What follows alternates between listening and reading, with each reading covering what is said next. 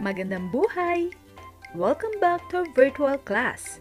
I'm Teacher Regz, your virtual science teacher in grade 4. Today, we're going to study force exerted by magnets. Are you ready? Let's get started! At the end of the lesson, you are able to characterize magnetic force and describe the force exerted by magnets.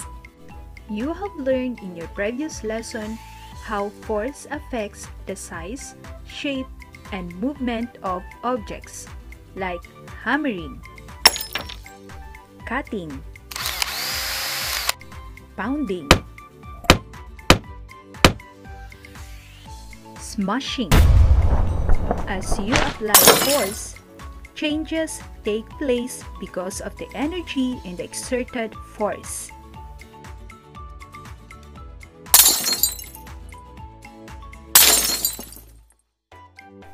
Have you seen a magnet? What can you say about it?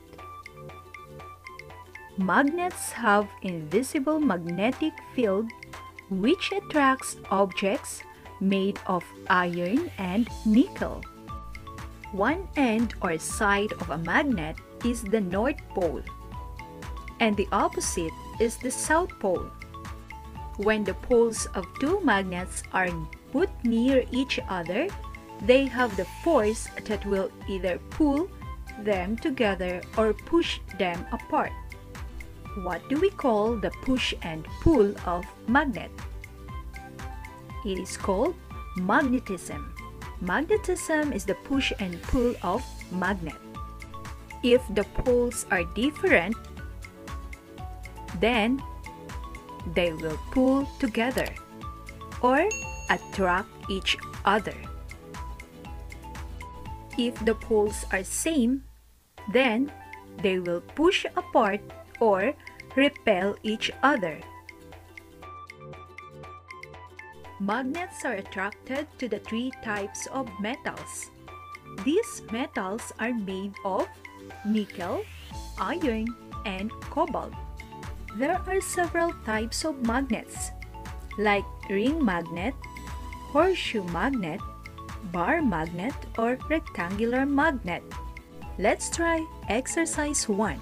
Identify which materials are attracted or not attracted by the magnet. So these are the following materials: wire, piece of cloth, rubber band, nails, plastic ruler, eraser, coins, can opener, thumbtacks, and sharp pencil. Copy this table in your science notebook for you to answer the activity in exercise 1. So you are going to identify the materials whether attracted by the magnet or not attracted by the magnet. Just write the following names of the materials inside the table.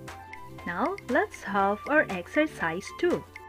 Draw bar magnet if the statement is correct and draw ring magnet if the statement is incorrect.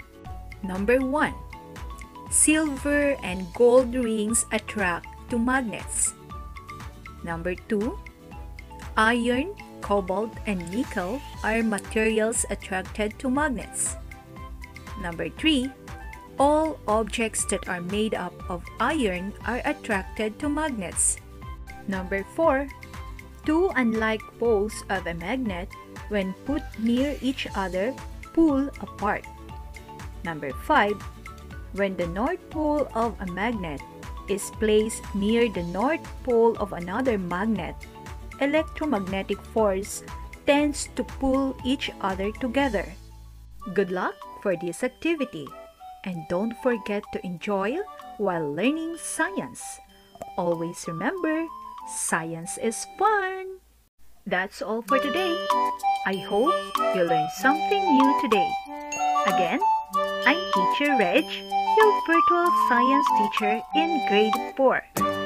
Keep safe and happy learning!